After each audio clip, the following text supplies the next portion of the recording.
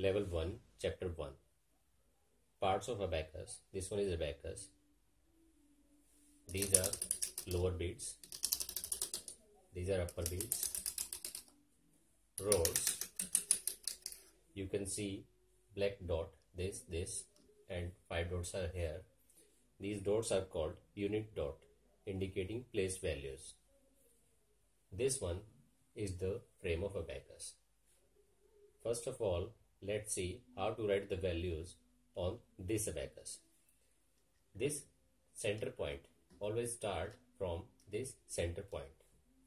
Before starting anything, put lower beads towards downside and upper beads towards upside.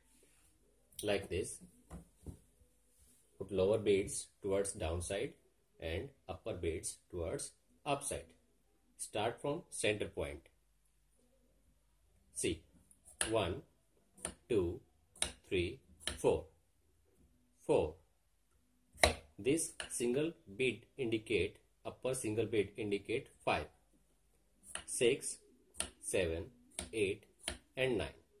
9 is written on this abacus. Like this, 1 and 9 will become 19. Let's see again. 1, 2, 3, 4 and only single this bead is called 5. With the combination of this bead, this will be treated as 6, 7, 8 and 9. 9 is written on this abacus. 1, 9. 1 and 19 will become 19. Position of ones, position of tens. 2, 1, 9. 5, 6, 7, 8, 9. 2, 1, 9. 219. 5, 6, 7. 7, 1, 9. 719. Position of ones, tens, hundreds, thousands, 10,000s and so on.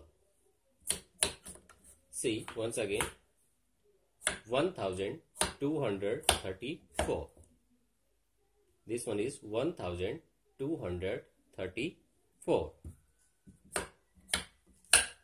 And now 1749.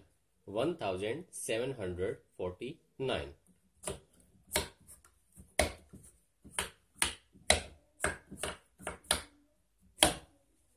This one is 5,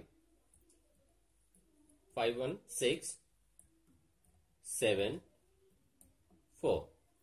5, 6, 7, 4. 5674 is written on this abacus. Now the question is this, that why we are starting from this center point. Let's see. This one is 1 and after this decimals value will be counted. 1.5. 1.5. This one is 21, then point and then 5. 21.53 is written on this abacus. 0.5. 0.5. Now 2.5. Now 62.5. Now 123.5.